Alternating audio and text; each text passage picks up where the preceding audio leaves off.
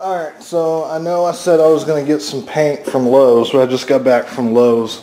And this is what I ended up getting. I got this Cabot, I guess is how you say it. It's a premium wood finish. It's basically a stain. But the cool thing about this is, I noticed, you see that it says stain plus sealer. So it's like a 2-in-1 type thing, which is kind of convenient for me because I didn't want to have to get any polyurethane to go over the stain once I did it. And it says it's a one-step finish, and the color is smoked paprika. So that's what I'm going to use. But first, I got this stainable wood filler.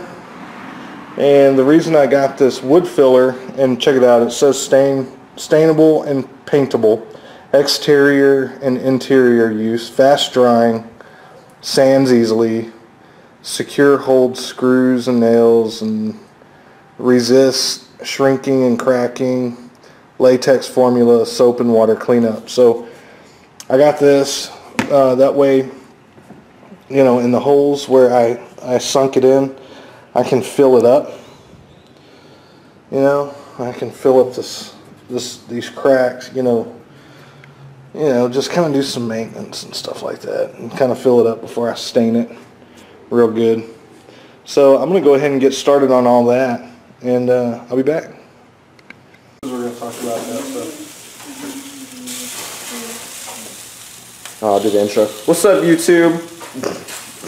This is Texas Backyard Gardener, son. we got some brats on the grill. We got some more brats on the grill. We got some chicken. Yeah. But hey, that's not really what I wanted to show you. However, that is some good stuff. What I did want to show you is this over here. Check this out. Yeah. So I got it stained. It's drying right now. And I realized that the stain was it was gloss. And the only reason I realized that it was gloss, not as I was putting it on, but I went back and I was watching the raw footage of me explaining over there what kind of stain I got, and I saw on the canister it said gloss. It don't matter, whatever. All I needed was it to be stained and sealed. I got the 2-in-1. It was actually pretty easy to put on, but it was different than other stain. That 2-in-1 stain, the stain plus sealant. I guess because it's got the sealant on there. But yeah, it's this is it. It's all stained up.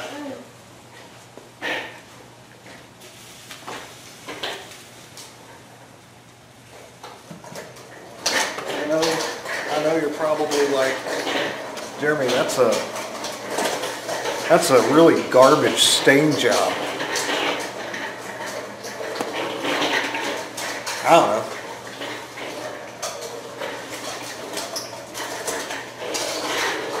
It's not the greatest, but it works, and it's, you know, it did what I needed it to do. So I'm just letting it dry probably for another hour or so. I don't know what time it is. I think it's like around 4:30 or 5 or something like that. I don't know. But I'll probably let it dry for another hour. I've got the hardware already for the fence. I got the hinges, and then I got the latch thing. So I don't want to put the latch thing on yet, or the hinges yet, because I want to kind of line it up and go from there. And then I got to put some pickets on it or whatever, and I don't have enough pickets, but I think I got like 6 pickets, and that's a lot wider than 6 pickets, so it's all good. But yeah, that's it, and I'll be back in an hour after it dries. I may eat first, so I don't know. We'll see what happens. All right, peace. All right, so. There's nothing over there. Huh? Nothing. This guy. Alright, so it's dry. You're in the enough. way, Ari. Actually, it is dry. But now we're gonna go ahead and hang it. Watch out, sweetie. Get out the Here, way, let me see dog. it. I don't want to step on the ant pile. What? Is there an ant? Oh, there is an ant pile right there. Well, don't step on it. Alright, so I got these out the way. hinges. And when I bought them, I didn't realize that one of them were curved and the other one was actually 90 degrees. So I got two different hinges, but as my son would say, YOLO. And then I got this little gate latch. But we need to get this thing going. So, first thing, I'm going to do two different types of, oh, and I pissed off the ant pile down there. Good job. Sorry. So I got two different types, size screws. I got the 2.5 inch screw. I've got the 1.5 inch screw, deck screws that I'm going to be using. So 3 screws in each one. I got to figure out how I want this thing to swing. If I want it to swing open, it's going to hit that raised bed, so I need it to swing out.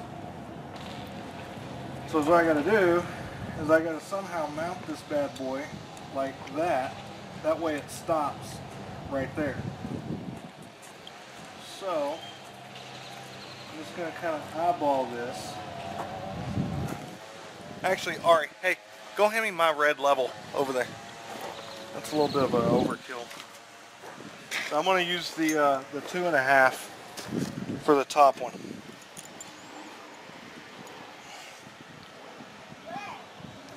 That big, long, red level. Yeah.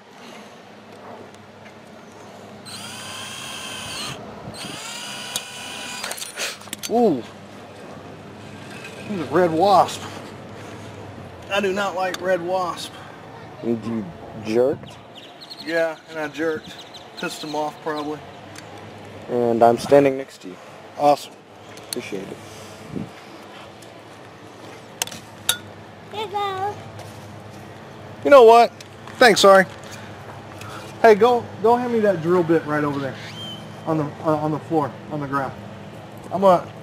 This is what I'm gonna do. I'm gonna pre-drill some pilot holes.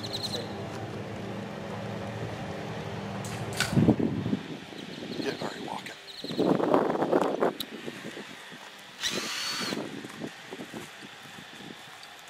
Here you go, Dada. All right, sweetie. Thank you.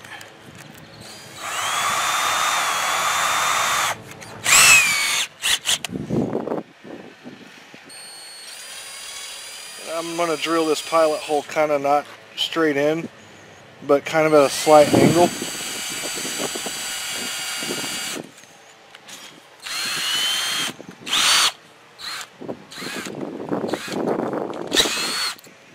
Hey, Art, you should stop messing with that.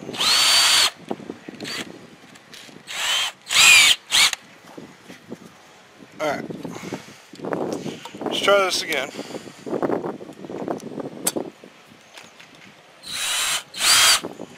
There we go.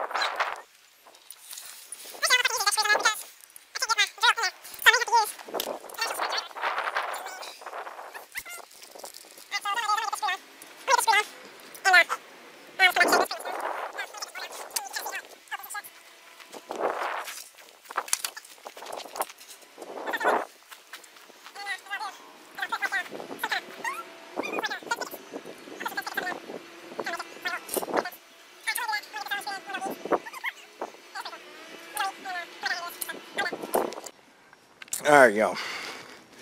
It is finished. Finally. So, the gate's on.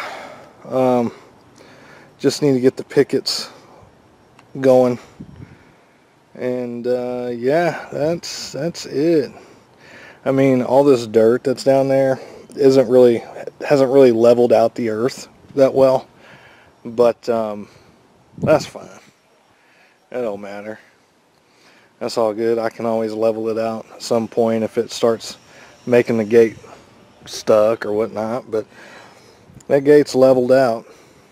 Hopefully it'll stay like that for a while, and that hinge over there will keep it from dipping down.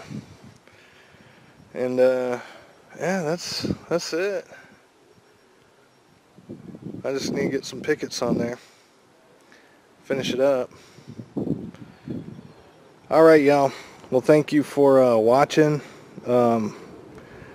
Thank you for sticking with me on this building a gate for the garden. And I think it's going to be a nice addition, because I'm going to stain the pickets as well. Alright, y'all. Until the next video.